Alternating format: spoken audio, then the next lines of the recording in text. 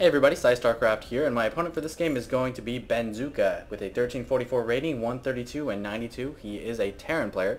And a quick confession I want to make to you guys, I have not been playing one-on-one pretty much at all lately. I could give you a variety of excuses. I had no mouse, or I was busy with other stuff, yada yada yada. But the real reason is just I just haven't, just because there's a long road ahead for me. You can see here I've fallen way behind in my games played, but I'm going to start playing. My goal is to win 5 games every day, and if I'm enjoying myself, I will even go over that 5 games. And just for those of you who are curious about my match history, I'm working on my 5 wins for today. Looks like I have a 2v2 yesterday, and I played 5 games today. I actually disconnected from this game, the Xel'Naga Caverns game, but I'm working on it, so you guys should see me in the top 200 within a week. Hopefully that is my goal, so let's get started here. With the replay. Yeah, you get to see the whole process. Awesome. I'm sure you love this. Okay, here we go. We have Psy on the bottom left as the red Zerg, and as I said before, Benzooka as the blue Terran in the top right. And this is on Steps of War. I think I already said that. But I actually played In Control a couple of games ago, I think it was yesterday or the day before. He ended up beating me. I tried some crazy mass infestor build with Burrow Neural Parasite. Actually, it was Monday. Wow, was it that long ago? It was Monday because it was pre-patch. I remember that much. But he ended up stomping me, so that's gonna suck. It's probably gonna rub it in when I go on the State of the Game on Monday. I'm gonna be joining JP, Day 9, Noni, and In Control on State of the Game. It's Monday at 8:30 Central Time, something like that. I'll have to update you and let you know. But yeah, that'll be a lot of fun, and hopefully, I'll have enough to say, because they talk a lot about the GSL and esports and that kind of stuff, and I don't really follow it too much, but hopefully there'll be some topics where, I can give my input on gameplay and that sort of thing, where I thrive on the gameplay and the statistics and that sort of stuff. That'll be cool. So this is the second or third time I played Benzooka. I think I beat him both of the times beforehand. And yeah, you can see that's why I said there's no one else on tonight. But this is actually a really fun game. You can learn a lot from it. First of all, he's building a forward barracks. Very, very strange. I haven't scouted it yet. I'm going my typical 15 pool, 14 gas. And I actually did do the mineral trick. And I think the mineral trick, the 7% mineral trick, is pretty cool. Just because you're going to notice that your first overlord, you're always going to have 100 minerals for that, for your first 2 drones after your overlord pops, and you actually get 200 minerals before 15 drones, which is pretty surprising. I'm not used to seeing that. So you actually have to throw down your geyser around 14, train back up to 14, and then throw down your pool if you want to make the best use of the build. So yeah, we are seeing an early barracks. I sent my drone around 14, and there's already a barracks out, so he probably placed that around 10 or so. Fast Overload Command, just now getting his refinery, so yeah, you can tell just because refineries usually are being made while the barracks is being trained. But it's not in this case. Pool is up, and yep, pool is a little bit early. Not quite at 100 minerals and 100 gas. My drone wasn't able to scout too much because of that marine. I didn't even see that barracks out there. So not able to gather too much information so far. 4 lings are on the way, and look at this fancy new production tab. Isn't that awesome? 4 lings, or 2 lings coming, and you can see how close they are to being done. You can even highlight them and see the time.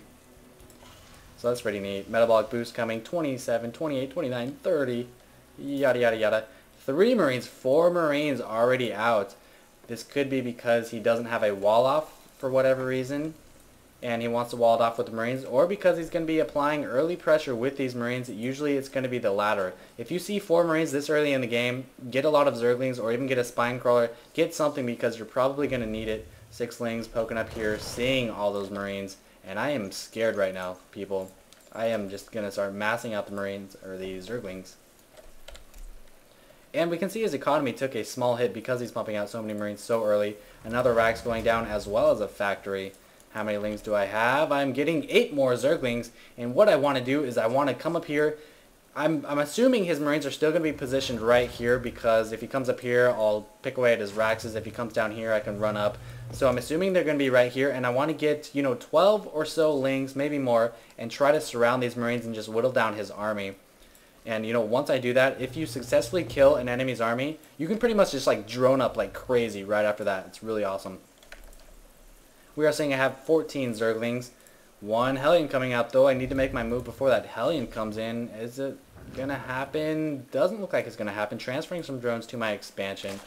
Gas is a little bit late. My expansion is up. You usually want to put your guys back on gas before your expansion is up. I didn't do that this time. And here come the Lings. I have 16 Lings against some Hellion and a handful of Marines. Here we go.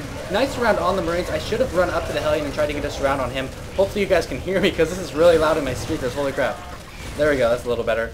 I was able to kill a lot of Marines. If we look at the units lost tab, he actually lost 350. I lost 400. So I killed 7 Marines. He killed, what is 400?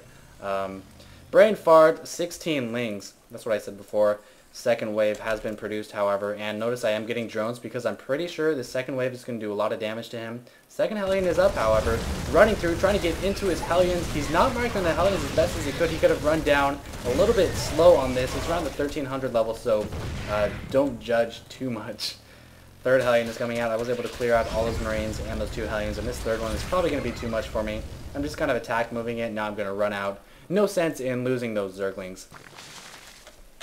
Harvester tab, 27 to 22, getting a spine just to deal with any kind of Hellions, and expanding my creep. Very, very nice. Pretty standard play so far. No expansion, so if a player doesn't have an expansion, he's not even getting a command center, like, do whatever you can to survive. It doesn't matter if you're not going to get any drones for like 3 minutes.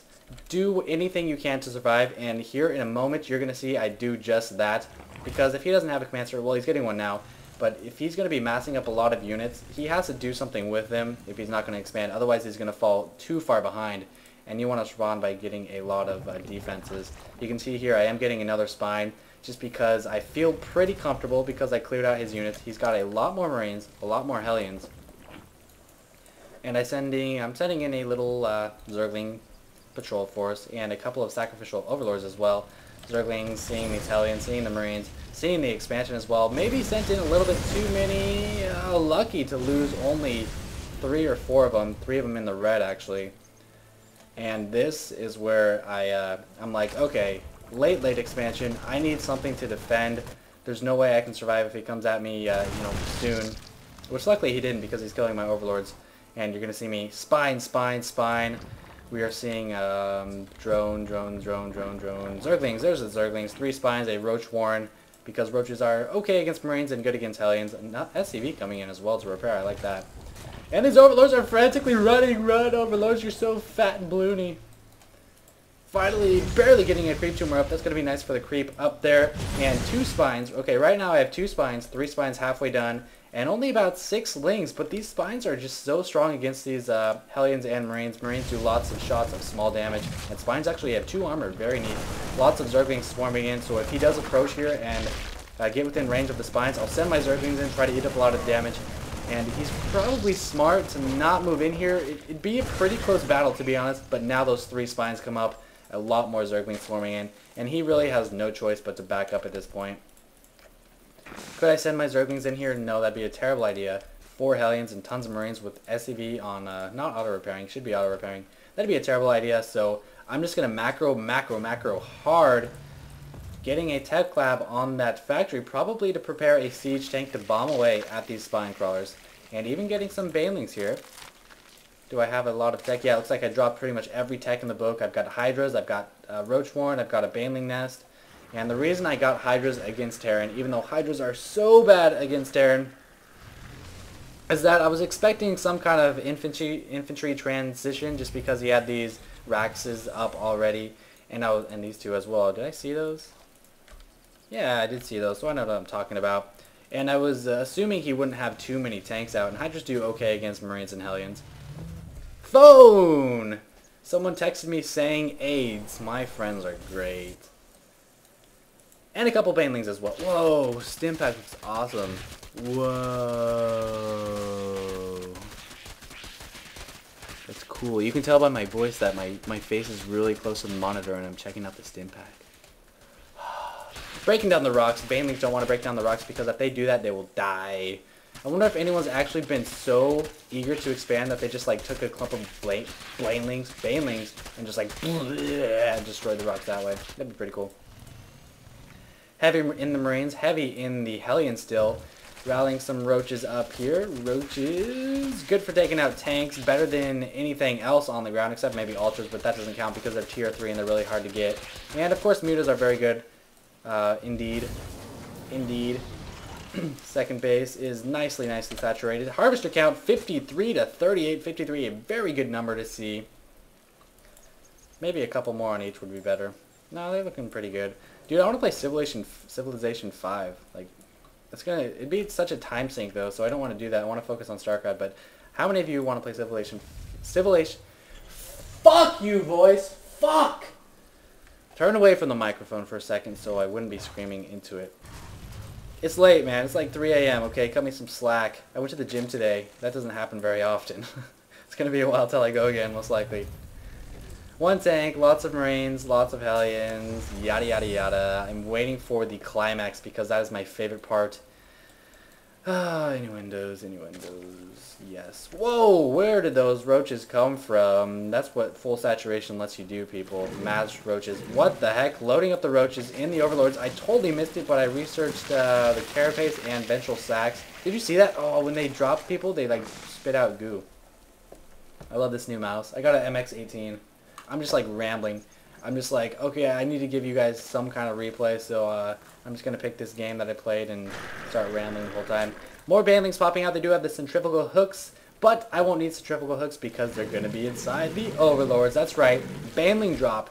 And the reason I did this is because I knew this composition would work. I knew, okay, he's got Marines, tanks, and Hellions. Banelings rape the Marines and Hellions in the face, and roaches can clean up, you know, the tanks. He's only got 2 tanks. And so I'm going to attempt this nifty little baneling drop. Preferably, I would have an infestor or 2, but here we go. I'm going to actually slow it down because this is going to happen very, very fast. Overlord's leading the way because... I should actually put these guys in front. Overlord leading the way. Terran players don't really focus Overlords. No one really focuses Overlords or anything like that. Let me speed it up a little bit. And here they go. I'm sending them in at almost exactly the same time. Very nice timing here, you can see right there. And I'm going to drop all of these units on top of everything. Boom, boom, tons of Marines dead. Those forces are going to clean up down there. Moving my Overlords up. Once you drop, oh my god, that was so one-sided. Once you start dropping with your Overlords, like once I move this and press D and click on it, you can move it wherever you want and it'll continue dropping. So you can just like use it as a hunter seeker missile or something like that. But everything is just cleaned out and he didn't even realize where those banelings came from. They came from the sky, my friend. It's called a baneling carpet bomb. Boom! And I'm just going to clean out his base, but he leaves. I don't mind the non-GG because he's like, oh, nice play, and then he just leaves. You don't really need to GG if you're going to make a comment like that. But a good game. An okay game. I hope you guys enjoyed the baneling drop and the play revolving the Marines and the Zerglings and what that meant. And what it meant is I needed to get a defense. So, yeah, I hope you guys enjoyed that. Thank you for watching. And look for me on the ladder. I'm going to be up in the top 200 1 week. Mark my words. Why am I shouting? Bye-bye.